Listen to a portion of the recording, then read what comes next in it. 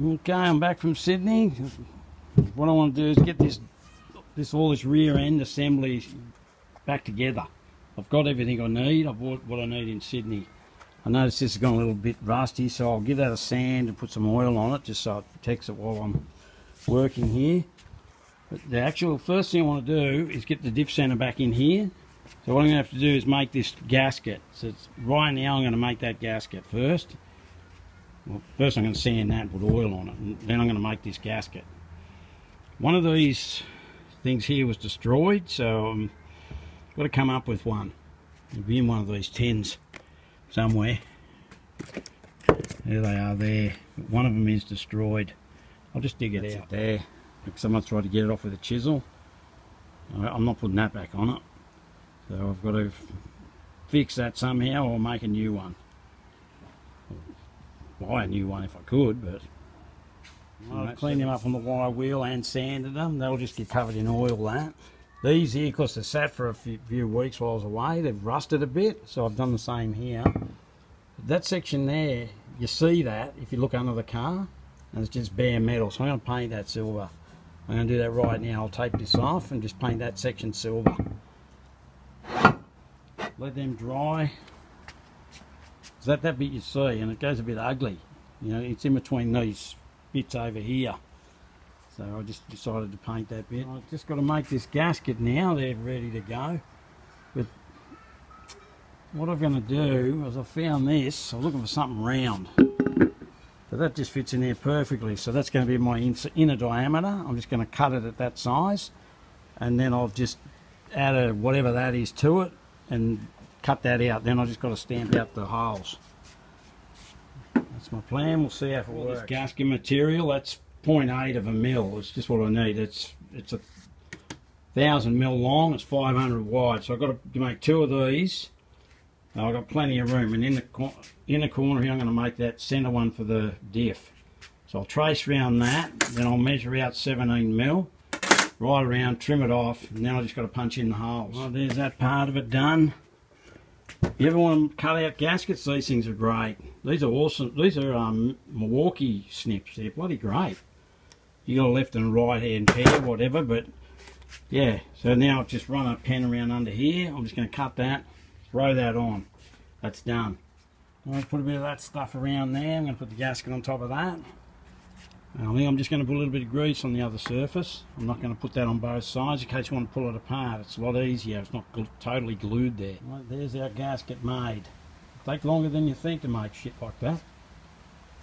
Just loaded this surface up with a bit of grease, and like I've glued the gasket on the other side. If you ever want to pull this out, that's your friend. Well, there's that all together. I buffed all these nuts and everything, and I've whacked a bit of clear on them just so they stay good looking. Same with up around here, and I've oiled all this. So that's enough for today. I've got other stuff to do. I've got to repair that bung plug. One's okay, but the other one's definitely knackered. So I've got to make a better one. Anyway, it's getting there. That's that stage of it done. I've just got to pop the axles in and then start assembling the sides. I just want to get it off the bench because I want to use this bench to build the engine. You get all the crap off it so it's just up easier. You don't have to bend over. Anyway, that's that for now. I'm just going to clean these up. I just file the edges on that and make it look better. I'll put that on, just flick a bit of silver paint on it for now. This thing here, I've got to try and do something with that. It's buggered. But I'm just going to make it so we can use it until we get another one. But what I'm just going to do, these things here, you can reuse them, you just feed them up. Give it a quick anneal, that softens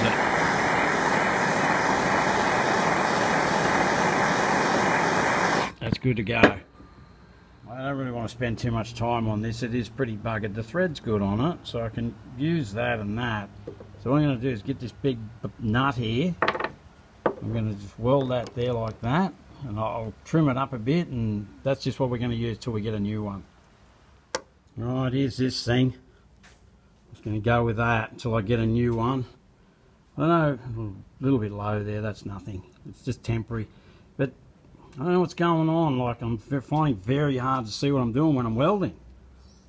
because I wear these +3 glasses, all I can see is a big bright light lately. It's just, I just cannot see what I'm doing. It's so annoying. Anyway, what I'm going to do is I'm going to go and buy a 25 by 125 tap, and I just want to clean that thread before I use that, because I don't want to screw that in there, because it's got a couple of little bits of welding splatter and shit in the thread. Like, I don't want to stuff the thread up on the housing. So I'll just go and buy myself a die, 25 by 125 by 1.5, and I can even, that'll last for years. But when we find one, we'll get one. But like I said, I don't want to stuff that thread. Now I've got to start putting this stuff back together. I can't exactly remember how it goes. I've got an idea, but I'll just go up and have a bit of a look, see what I can find. I've got a parts exploded view of this thing, and I'll go and see what's going on. So I've also sanded that with 800, and I've annealed it. So you can do that with copper as well. You don't have to replace those, just heat them up. Softens them, reuse them. Well, I thought I filmed all that, I just added everything, but apparently not. But yeah, that, you pump that with grease, it spins down and then it locks in. And these you just tap down. I'll just use a rubber mallet. And then you just do the same with that, chop it down about that far, because this part here goes over that, and that just slides on there. So it's sort of ready to go on, those two bits. Anyway, I thought I filmed it, but I didn't. Well, there's them things on. They spin up and down. If you're ever doing this, don't forget to put the O-rings in there. There's one on each side. You go up in there. Put the O-ring on, then the clip. So the clip goes on next, then that oil seal. Now I want to mark out this gasket. I've got to make 2 of these. And I want to save some of this material in the centre here to make other stuff. So I'll put one there and I'll put another one down there, and I'll still have a lot of this other left over. I got that quite cheap off eBay, 45 bucks, they delivered it. So I'll just draw around that with a pen, mark it all the holes, and get stamping. There's that one marked out. We'll just put a little L here, because that's where the guide dowels go. There's one there, there's one there, so it's slightly larger. But these are all the same size except for that. And then I'll put the next one there. I've still got plenty of this stuff left over to make other stuff, which I do have to make a few, and I want to try and save some of this in the middle here. Yeah, I can make a couple of gaskets out of that. I've just gone over these with a transfer punch. It tells me where the centre is of these holes. They're M10, these larger ones. These are M8. So when I use the punch, it's got a little centering piece, and so it'll give me exactly where the hole is. I've got to figure out where this big hole is. That's for where the shock mounts. What I going to be using, it's got this big one. It's almost that size. It's very close. That's an M8. That's M10. It's well worn, but still very sharp. That'll cut through that like butter. That's for leather, that, but it's easy. It does this easy. We're going up to the other 2 gaskets. All done. I'll just put something on them, keep them flat. I've already had them on. They both fit. So that's great. I'm just about to put this clip back on here and start assembling the rest of this rear assembly. But first, what I want to do is sandblast this and this. I'll punch that seal out. I've got new ones in Sydney. This is the left side. I've marked a little L here. You can put it on either way, but your handbrake bracket, if you put it on the wrong side, you're going to pull back off and swap it. So I don't want to do that. Things blasted. I'll just give them prime and paint them black. Oh, there's that stuff all painted. Took a fair bit of that grit, yeah, like more than a bag, more than 25 kilos. If I've got to recapture this stuff. I normally set it up with the big cardboard and blow it into that, so then I could sweep it back up, but I just didn't have time today. Too much crap I've got to move. I've got the chassis sitting on my big cardboard. Anyway, I've got these O-rings in here. I'm going to put this clip on. See how that goes. Oh, it is this weird clip. I've got that one assembled, just so I really do know how it goes back together. You can put this piece in wrong if you're not careful, but you'll be right. But this thrust washer, this one's fine, but when I pull it apart, I discovered this one was a bit bent. So I'm just going to fix it cold. I'll flip that over, the side's flatter. I'm just going to hit that down and straighten this cold. I was going to heat it up.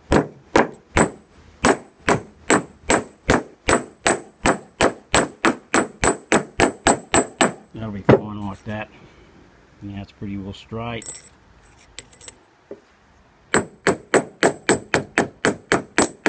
If you have to put that on, you put the thrust washer in first, and there's a little slot that slots in, and then it pushes up in. That just locks in there like that. I've put some engine assembly lube on this. Now that's chamfered side goes in that way, and that just pushes in.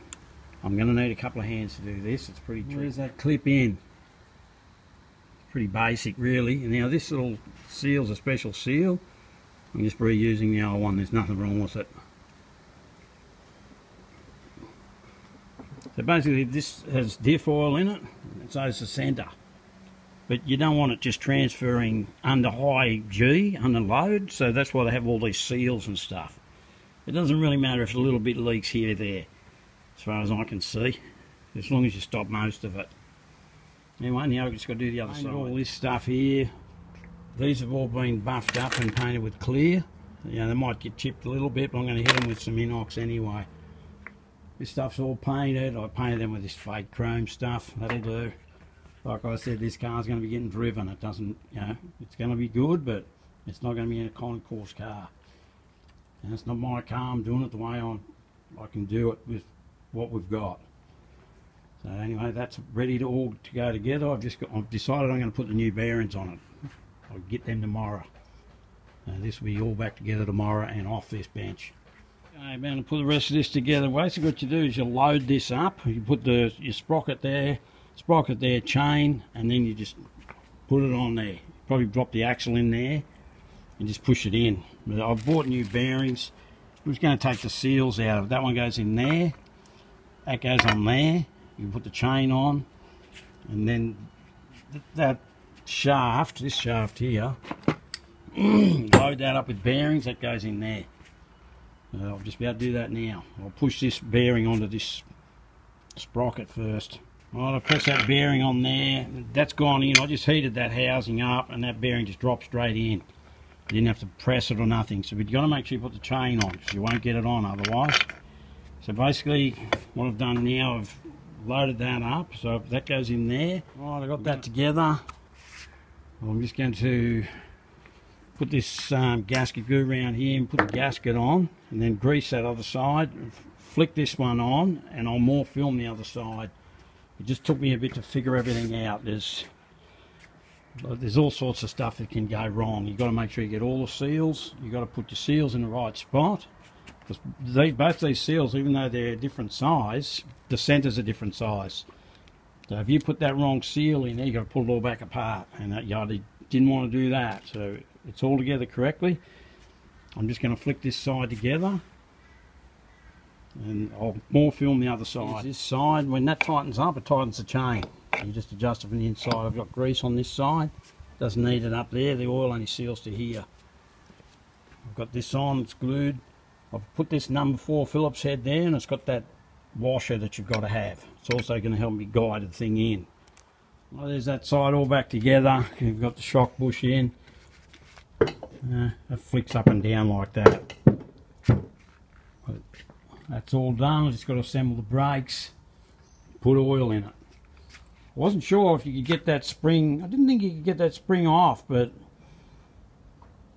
get it, you know, I thought you had to put that on before the plate, but I couldn't see any difference. I can actually get it on, so I don't know why I had trouble getting it off, but I'm going to put that on later. I hope I can get it on, otherwise you've got to pull all that shit off, and this thing here isn't easy to get off. I can tell you now, that's a pain in the ass to get it off. So I can get it on, I'm sure. I did roughly assemble the brakes and the handbrake lever so I can see how that spring actually fits. I should have filmed it better. Anyway, I've just got to put this thing, that's what runs the brake cut. The brake line goes on one of these. I can't remember which one it was. I'll go up and have a look on the video. It goes here or there or there. Anyway, I'll put that on later, but when my son gets home, I'll get him to help me spin that around. Like these things are very heavy. They weigh a lot. I'll spin that around so tomorrow I can assemble the other side. I'll try and video more of it. Then anyway, that's done. That's ready to bolt onto the car. All I've got to do is detail the shocks. Flip this around. Time to do this side. This side's all done. Turned out really good. I've just got to assemble the brakes. That's all done. So I'll just get some stuff. First thing I'm going to do, this bearing here, I've de-sealed it. It goes in there, right? That there goes in there. So I've cleaned all these surfaces, all that. I'll just go press that in there, and that, like, it's a tight fit, but I'll heat that up. It should just drop in. There you go, just slip straight on. I'll just give it a little press down. I always put a bit of oil, grease actually, on bearing surfaces. Don't just put them on dry. Because I heated that up, it just fell in. Fell straight in. But make sure you put the chain on. You can't get it off. You can't get that chain off while that's in. The next thing I do is put bearing on this, the correct one, on the correct side. That's the right bearing. That bearing fits into there. Okay, now you've got to make sure you put the right seal on. There's two seals here, both 55 OD, but the ID is different. One's 35, one's 37. If you put the 37 on there, it won't seal. It's got a seal onto this sprocket, so I know the 35 goes there. Plus I've already done this side. So you don't want to make that mistake, otherwise when you go to put this in, you'll realise you're on the wrong one. You've got to pull all that crap back off, and it doesn't come back off easy. When you pull this apart, that's full of grease, because these are unsealed. I'm going to leave these two bearings sealed. So you don't want oil getting through there. So having the sealed bearings and the seal, it's not coming through, but I've just bunged some grease in there, so just stop it from corrosion or whatever. I'm just going to heat this surface up. That makes that expand just enough, and you can just drop the, hopefully just drop the thing in, the bearing. But you might have to give it a bit of a tap, but if you heat it up, it helps. Definitely helps. You know, I've got to put this down, drop straight in, because I heated it up. You put the seal on, but the seal goes on the opposite way you think it goes, because it's got to stop oil going that way. Not that it can get in there anyway. You also got to put a little O-ring down in there. There's an O-ring for each side. The sprocket just dropped on a lot easier than the other side. Now I'll just flip that over and do the other side. So that bearing goes down there, you drive that into that housing. I just had a bit of pipe. This thing, there's an O-ring there. There's an O-ring there, same on each side. So now I'll just put this down here. Actually, what goes on next is the brake plate. This thing here. And you can get that spring on. I didn't think you could, but you can. Which is good. And that goes like that. It's also got a gasket. I'm just using the old one, there's nothing wrong with it.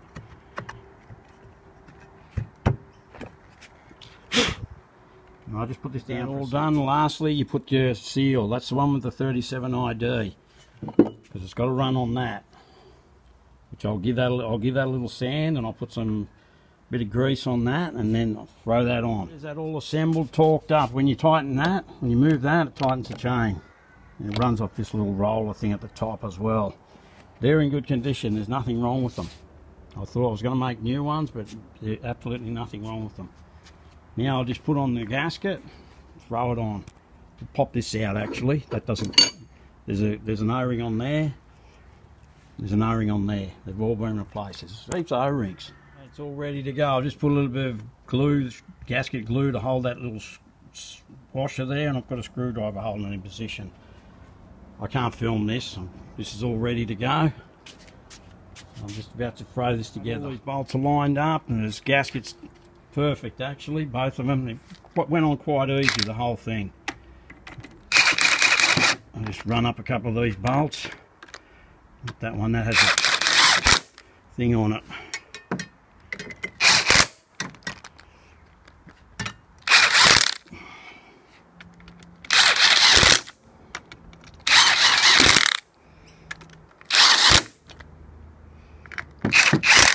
Anyway, I'll just run the bolts up. We're getting there, it's nearly done. Just like that, it's all done. Just got to do the brakes. These parts here I'm going to paint. I'll put new screws in there. I haven't done the other one. I've still got to do the front ones as well, but this thing's all done. I'm just about to tip oil in it. And just, you know, I'll spin the wheel and just get it all working through so everything gets oil all over it. But yeah. I'm pretty happy with how that's turned out. I'm just waiting on some rubbers so I can do the wheel cylinders, and then I'll throw all the brakes together. But that's ready to go into the car. All I've got to do is do the shocks. So I'm going to try and pull them springs apart now. I want to paint them shocks. They still seem to work fine. They'll do for now. In the future, we'll put new shocks on it. Well, my son will anyway, I'm not. Anyway, I'm just about to put the oil in it.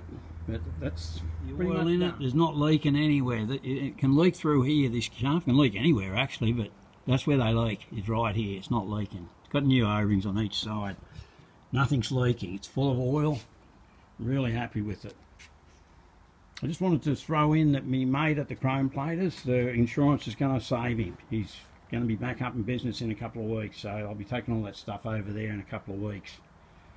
Anyway, this thing's coming off the bench as soon as my son gets home.